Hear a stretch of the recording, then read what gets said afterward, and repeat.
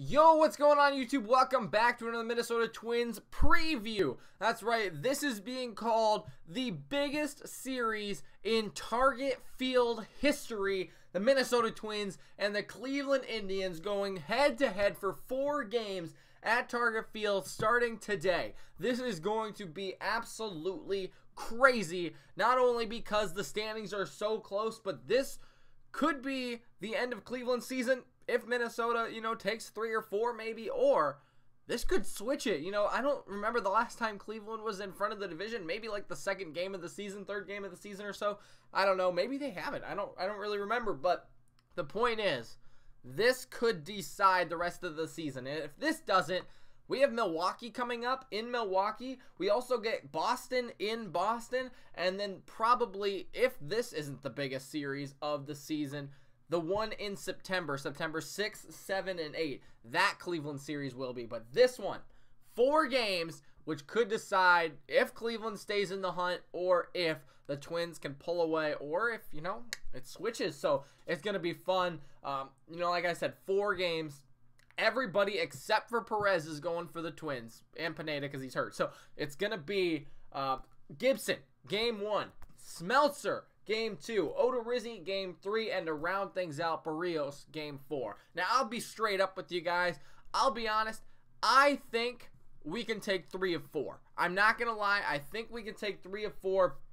Bieber against Smeltzer, that is probably going to be our worser game than any other ones. I know Clevenger's been good, but I don't even know who Poluntko. I probably said his name wrong. Never heard of the guy before for Cleveland. And then Savale, that dude right there, he is 1-1, came off a pretty bad loss against Mike Minor. So, I don't know. We'll have to see how it goes. But, like I said, we could easily split this series. Barrios and Odorizzi going up against 2 guys who weren't part of this Cleveland 4, Cleveland 5 starting pitching. We've got those 2 guys are basically our best 2 pitchers. I mean, you could argue Gibson and Odorizzi kind of maybe interchange now since the second half of the season, but the point is we should at least split with these guys. There's no excuse not to split, and I mean, I'd be okay with the split. I don't know about you guys. Obviously, I'd want to take 3, maybe even sweep them, but we can't get swept 1, and we can't let them win more games than we do, right? A split would keep the season division at 2 games. I think that's what it is right now, is 2 games. And that would, I mean, no harm, no foul, right? You would just keep the same distance. Of course, again, you'd like to see them win more, but if it doesn't, I don't think anybody would necessarily complain with the split. But let's go through the matchups because that's what we're here for. Can we actually squeak out 3, maybe even sweep them? It'll be hard, but this first game tonight, this is going to be a real telling tale of how we do. I mean, you look at the last series, coming off the Braves, Kansas City, Miami, Chicago, back to the New York series, basically, right? Chicago, we absolutely dumped on them a couple of times. 10-3, 6-2. We lost 5-1, but then we skunked them again, 11-1. The Marlins, we took the series. That's what matters. 2-1. Sometimes that happens. Then 7-4, and we lost the final game. We all know how that went. But then we came back. Kansas City, 11 runs, 3 runs, or shutout, and then 11 more runs. And Atlanta. This is where we're getting at right here. We won the first game. We walked them off, right, 5-3. But then we put up 7 runs and 7 runs. Granted, they'd put up more, yeah, but we could, 7 runs versus Cleveland, that has shown to be enough multiple times this year. Go back to the first series, I mean, the last time we played them, no team scored more than 6 runs. 7 could be enough. And we've been hitting the ball well. It's just our pitching that's been kind of struggling. So let's go through the matchups. All right, let's see what we can do. Gibson, we'll start with him because he's pitching tonight. Like I said, this is going to be the biggest game of the series right here tonight, I think. He is a 4 ERA. Not bad. Really, that's not bad. He's 11-4. That's pretty good for Kyle Gibson. His whip, 1.25. Not bad at all. 124 strikeouts. Looking at his let's just go last 4 starts. He's got 3 wins. And the 1 loss came to the Yankees when we lost 14-4 12. That was a crazy game, as you all know. He didn't get the loss in that one, but you know, that's not bad. He has only lost one game in his last 10 starts. So there you go. And that was back against Boston when we lost 9-4 on June 19th. Other than that, he's got 4 wins and a couple of no decisions. But that is a very good for Kyle Gibson. He's done really well. And if he can get us 6 innings, if every one of our pitchers can get us 6 innings, I think we'll be okay for this series. Then let's go to Clevenger. Like I said, this is probably their best guy. Maybe Bieber, I guess you could argue he's done really well this year. But Clevenger, a 3 ERA, 6-2 record, 80 strikeouts, a whip of 1. This guy has been good in his last 10 starts because has he been injured? Is that what was up with him?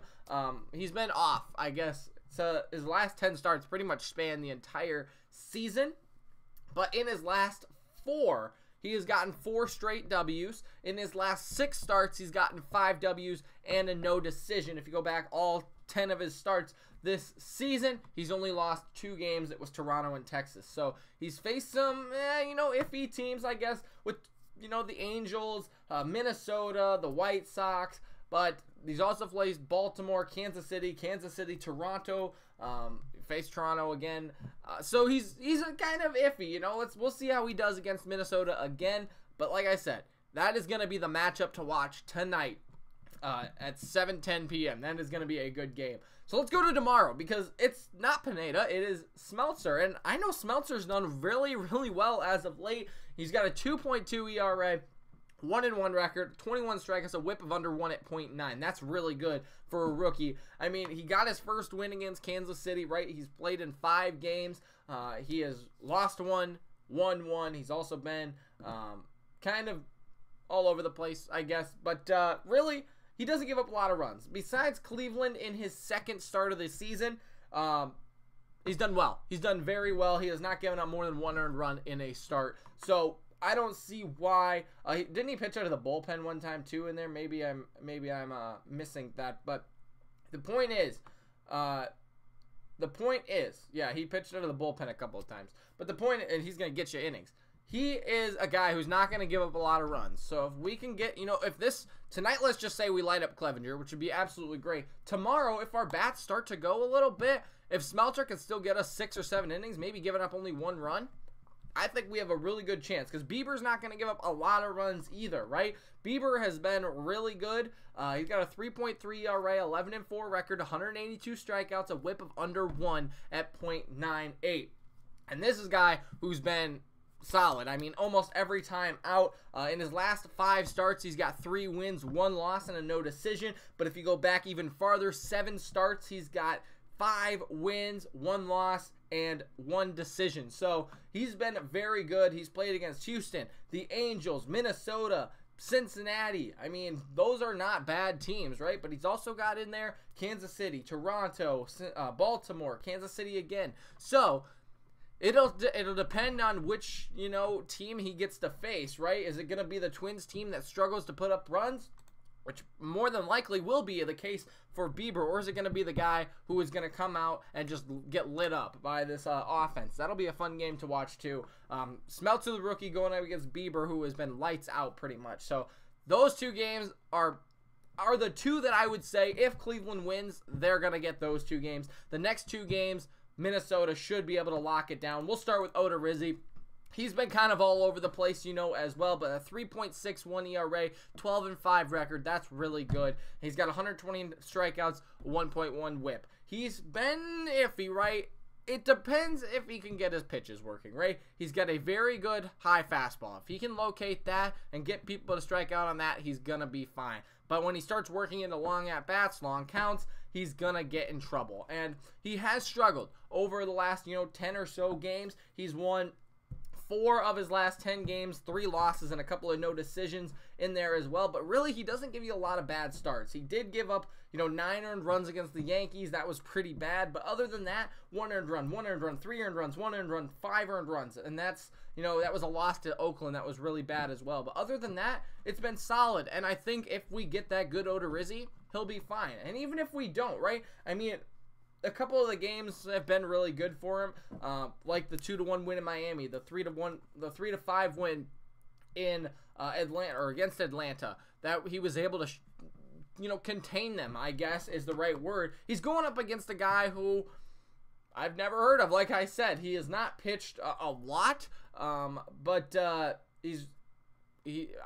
Adam Plunto, 4.5 ERA, 4.2 record, 36 strikeouts, a whip of 1.15. In his last couple of starts, he's got his he was 4-2, right? So he just got his 4th win in his last start versus the Angels. Other than that, you go down the list. Boom, boom, boom, boom, boom, boom, boom. He's been knocked out pretty early. 5 innings, 4 innings, 4 innings, 4 innings. And he's gotten the no decisions in those games. So it's because Cleveland's offense picks him up, right? But this guy is proof that if the Twins can light them up and they'll stay on it, if our pitching is halfway decent, we should be able to win this game. So I don't see, Odorizzi falling completely apart.